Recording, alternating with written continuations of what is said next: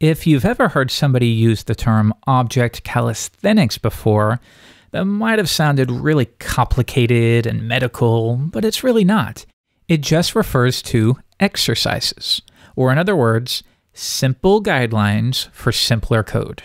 And it doesn't get that much more complicated than this. The only issue is some people think of it more as a rule book, meaning under no circumstances can you break these rules. And that's simply not the case. Instead, think of them as very good rules of thumb. Learn them, try to follow them, and when it makes sense, break them. So without further ado, let's dig into these, and we'll start with one of the more simpler ones. Don't abbreviate your code. So here's what I mean. If you've ever done something like this, imagine you have a translator class.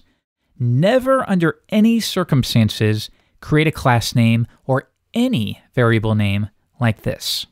Now it's interesting, you wonder why we do this, especially when we're first getting into all of this stuff. We feel this need to abbreviate everything, as if the bottleneck of our project is that we have to type a few extra letters in some cases. It doesn't matter. And even more importantly, if you are interested in workflow and speed, well, using this abbreviation would still be slower than writing it out manually. And that's, of course, due to muscle memory. So there is literally zero benefit to using an abbreviation like this, so don't do it. And the same goes true for things like this. This is a big offender. For each X n people. I did this a lot when I was first getting into code, because once again, for some reason, I needed a one-letter variable name to speed up my flow, but what I didn't realize is, yes, it's a minor infraction, but the problem is when you have 1,000 of these little issues here, they add up very quickly into a poorly built app. So in this case, if you want to get their name, especially maybe 6 months down the line, if there's a number of lines within this loop, it may take you just a second to remember what X is equal to. So why bother naming it X? Especially when any editor worth its salt has good auto-completion. So in this case, if we changed it to person, you could still type P and then press tab to fill in the rest. So once again, there's zero reason to abbreviate. In fact, the only reason you should ever have an X or a Y variable is if you are genuinely referring to X and Y coordinates. Okay, so what about some other abbreviation offenders? We've reviewed class names and variables, but of course this will apply to method names as well. So imagine that you have a user repository. Well, you could call it user repo. Again, not the end of the world. However, why are we calling it repo? Do we really need to save a few characters, or can we just be explicit? Go with user repository. Now, imagine within here, you have a method that fetches a user by their billing ID. So maybe you have something like this. And actually, on this note, this is about the only occurrence when I'm okay with an abbreviation. And what I mean by that is, of course, ID itself is an abbreviation for identifier. However, the difference is it's so widely and universally known in our community that there's really no benefit to doing identifier over ID. So in that case, I'm perfectly fine to keep it like this. So on the surface, this looks pretty good. We don't really see any important abbreviation here. However, one problem is, this is a method for fetching a user by their billing ID. It's not by their user ID or username or email address. So that means in usage, especially once again a year from now, well, we have our repository and I want to fetch the user. So fetch looks like the one I want, but I don't actually remember what I passed to it. It really feels like I should pass the user ID here, but of course that's not correct. Now, it's true that an IDE will give you some IntelliSense to let you know that you need a billing ID, but that still sort of gets around the issue here.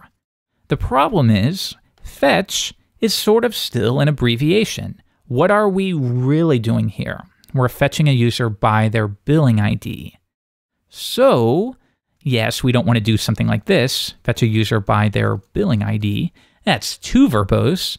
but maybe we could do something like this instead. Fetch by billing ID. Now, because we're referencing billing ID within the method name, if you want, you could even shorten the variable name down to ID, since it's obvious what that refers to in this situation. But that one would be up to you. Now, yes, we have a few more characters, but we're doing a much better job of describing and illustrating the public API here. Now, on this note, there is an extension to this rule. And by the way, these rules or guidelines come from a book called The ThoughtWorks Anthology, written by Jeff Bay. So research that if you want to dig into this stuff a lot more. Anyhow, there is an extension to this rule that says your names, whether they are variable or method or class names, should not exceed 2 words. So if we are honoring that, this example right here breaks the rule. However, from my point of view, this still perfectly describes what it does, so I'm okay with ignoring that part. But this extension is still important to keep in mind. The benefit is that when you force your method names not to exceed 2 words, well, you might come across some issue where it's not describing what your method does well enough. And if that's the case, it might be an indication of a code smell, that you're doing too much in this method, so you're trying to extend the method name to describe it a little bit better, and that's how we break the rule and realize that maybe we need to do a little bit of refactoring. So as an example of that, imagine that we have an order class, and you have something like method prep and ship and notify user. Well, we're trying to make this method name very specific because we're doing so much in here, presumably. So if we honor that rule where it says you can't have more than 2 words, well, you might end up with something like order prepare or order process, that dreaded process word. And now we come into this situation once again where our process doesn't do a great job of describing what it is that does. So notice how these are sort of clashing with one another, once again indicating that we could better represent this in a different way. We should do some kind of code refactoring. All right, so moving on, what else? Another issue would be being too explicit. And this is a mistake that I've made a lot myself. So sticking with class order, maybe we want to ship the order. So you call it this, and you think everything is great. But now think about it. In usage, we would have an order variable. So if we want to ship off the order, well, notice that this immediately comes across as redundant. So when we defined it up here, maybe it felt okay, but when we use our code, and this is important, try to design and build your objects by writing the usage first. And this is one big benefit to TDD or BDD. It makes you actually think about how you will consume these objects before you build them, and that can be really beneficial. So in this case, no abbreviation here, but we're being too verbose. We already have a class order and an order object, so we can get away with calling it ship. And now notice that the usage is that much better.